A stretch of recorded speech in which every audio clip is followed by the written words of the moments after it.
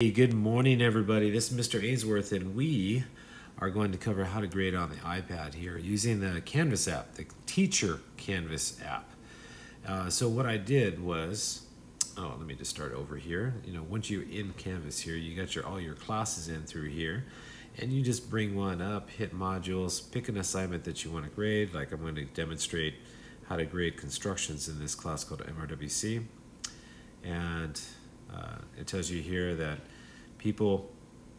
tells you how many people that have submitted versus not submitted, and ones I've already graded 17. I need to grade a few more, so let's pick one to grade and show you how it's done. Okay, so I'm going to bring up some student work here that was scanned using Adobe Scan and submitted into Canvas, and this is all the written work here on paper and pencil. And you just go for it. You just click on this button right here, and you annotate, okay, with the digital pen. And so I'm looking for 3/5. That's correct placement. Negative 2/3 is correct. Happy face means good for me. And oops, didn't mean to do that. Okay, and then the placement here. Oh, come on. Sorry. And then you have to hit the pen icon when you transition here. So my happy face means good. You can write all over it. You can say good job. You can give the kids some nice feedback here, whether it's good or bad, doesn't matter. They need feedback.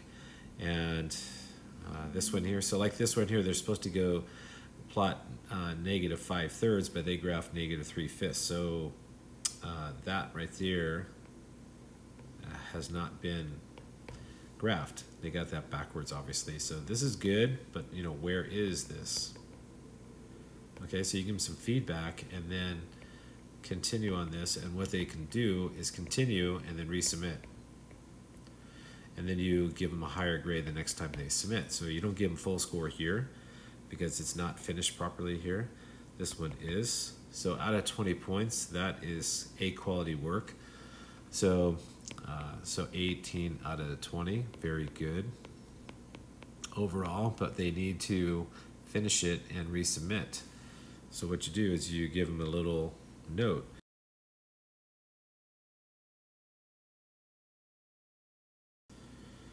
And let me see, it was on part E. Finish your work on part E. So I got to be specific. And then you give them a good grade, okay, and then you tell them, then you select done here, and then it gets sent back to them, and then they finish it, resubmit it, then you regrade it. And it sounds like a lot, but I think one of the most important things for a student is to get feedback, and we don't do enough of that as teachers, and we need to. That's like really critical in the learning process. All right, and then you just go from student to student, and notice that the techniques on these constructions vary. Notice that this is my own handwriting. I checked this person in class already, so I can just grade this because it's already been graded in class because it has my signature. Okay. So I already know she did an awesome job. And then you give her a comment. Okay, boom, right there. Send it back to her. And then they have a chance to see your annotations in Canvas. So I teach all my students how to view my annotations and my feedback, and so they can learn from it, okay? And this one here for Jeffrey, I already graded his work in class too. I don't have a signature on here, but I remember working with him and checking it myself.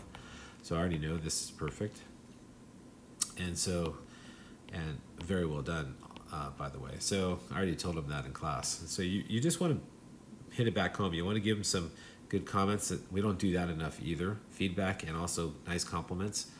And so do that. When you select done, it gets sent back to the student, and they get to see how their hard work in class pays off.